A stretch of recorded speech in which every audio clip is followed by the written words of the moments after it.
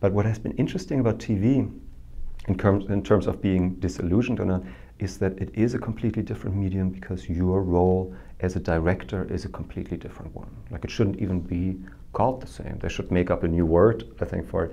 Because in a movie, in a feature film, you create a world from scratch, right? You cast your people, you make every decision, the costumes, the locations, all of that from scratch. You work on the script, you put your team together, you are responsible for everything. And not that every idea is yours, but you are the filter through which everyone else's ideas are filtered, and you as the director are the one that goes yes, no, yes, yes, no. You know, in TV, you come on board with a script that the DGA says you need to have 24 hours before principal photography.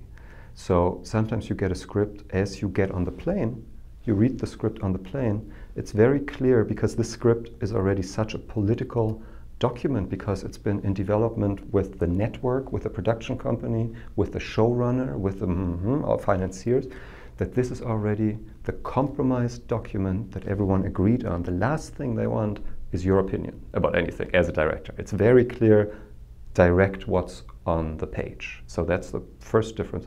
Then the actors are already cast. All the sets are already built in the studio. They already are wearing what they have been wearing for the last couple of episodes. In a feature film, you are the one that knows most about the story and knows most about the world it's set in. And that is where you get all your authority and strength from. So you don't have to pull the director card because you have substance, because you have sat with the story for so long. In TV, it's the exact opposite. You know less about everything than anyone else who is there and who has worked on all the other episodes. Right? And everybody knows that, including the actors. And the showrunner, which I wasn't even clear on the concept when I did my first episode, that there is a showrunner who has overseen the writing concept and is the authority on set and who is actually making the decisions. It's not you as the director. Because at first I was always like, shouldn't I make that decision? You know, we're in production meetings where in a feature film environment you would get asked 1,000 questions from all the department heads. And suddenly I was in a production meeting for TV where I wasn't asked a single question. I was more like I was auditing the production meeting more than anything. And then there's another thing in TV which is called the tone meeting, which I also wasn't familiar with. I saw on the schedule tonight, tone meeting. So I showed up for the tone meeting. I was like, I wonder should I prepare something? What is it? It's basically where the writers sit you down and go through the script scene by scene and explain to you what is important about every scene and what they need you to deliver.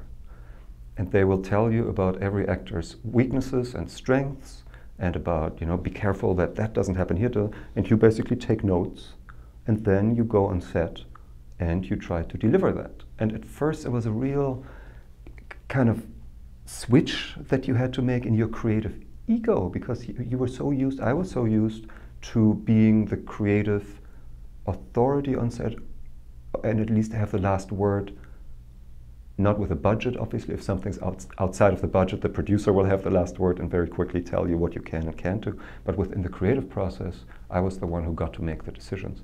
With TV, it's more like you are an advisor who can voice a suggestion, but whether that is being done depends on if it falls on, you know, fruitful ground or not with the showrunner, with the actors. And because the actors are very aware that you are not the authority, they have no problem saying like, no, I won't do that.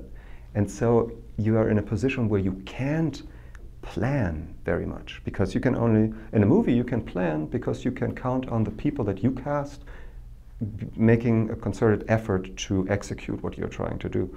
In TV, there might be one or two people that just know their character better and they protect that character, which I completely understand because they're dealing with a different director every week. And if they completely did what every director wanted, the show wouldn't have any continuity and consistency. So they have to protect that. But that also means if I go in with a rigid plan, I will just hit a wall and that'll be the end of it, you know? So after I got through that first shock where I was like, what am I actually, because I want to be a good director, I've been hired, I want to do my job, I want to be worth the money they're paying me. What do I actually do? If I came to set I did the blocking. That's the one thing you get to do as a TV director. You get to suggest where everyone should stand and where everyone should move. If I drop dead after that, I don't think anyone would notice until the end of the day if someone else called action every now and then. It's amazing. But that was the disillusion. Is that a word? Delusion? Disillusion with the process. Disillusionment, yeah. Where you're like, this is not the creative process I went to film school for, and I kind of want to put a bullet in my head right now. But then I realized that it's the greatest film school you could ever go through, because you have to deliver something within a world that has been created, and it's like this training exercise, because you have to understand what that world is, what the rules of that world are, what the tone of that world is, and you have almost no time to understand how every actor works, because with a movie you have rehearsal time, and then you have much more time to warm up with people, whereas in TV you have minutes before you are shooting your first take, and then you have 1 or 2 takes, and then you have to move on. In a movie you do, like Fincher, 40 takes, there's always something interesting.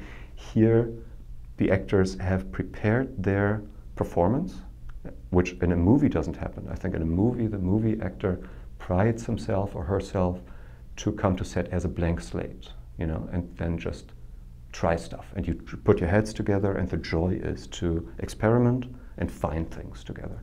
In TV, you don't have that because you don't have the time. You're shooting a 45-minute episode in 6 days.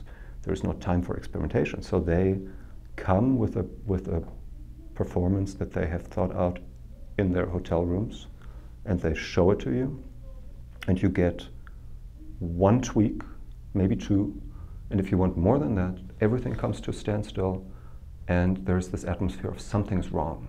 We're out of sync or something, and everyone gets insecure, and the showrunner comes in and makes the decision. So I kind of quickly had to learn that it's a completely different rhythm, And the problem is that by the time that you have earned your actors' trust, and I get that that's a very valid process for them to go through, the shoot is over. Like on every episode where I have 6 days, by day 6, I have the feeling now we all trust each other, we know what we're capable of, and now we could go off and make a movie together or make an episode together or whatever. The problem is that we just made the episode, while that wasn't necessarily the case. So it's a great environment to try your own directing abilities, because you have to be fast and you get to try a lot of stuff. And if stuff goes wrong, you don't feel quite as connected to the final creative outcome as you would in a movie that you have been working on for 2 years. So it gives you a certain freedom. With a movie, if I drive to set in the morning, I'm nauseous because I'm so nervous, because everything, if anything doesn't work out that day, then it's on me, Whereas in TV, the machine is already running. Someone had this great analogy, actually the showrunner of the first show that I did, he said, in movies, you hold the steering wheel like this, tight, and with a TV show, it's more this, where you kind of gingerly and that's exactly what it is. And it's like, to stay with the car analogy, it's like a movie is like a stick shift, I think, where if you don't press the gas, it'll just stand and nothing will happen. Whereas with an automatic, if you don't do anything, it kind of slowly drives anyway. And that is what the TV show is. I think a TV show could direct itself without a director, probably, and would more or less look the same, whereas a movie would just fall apart if there weren't a director.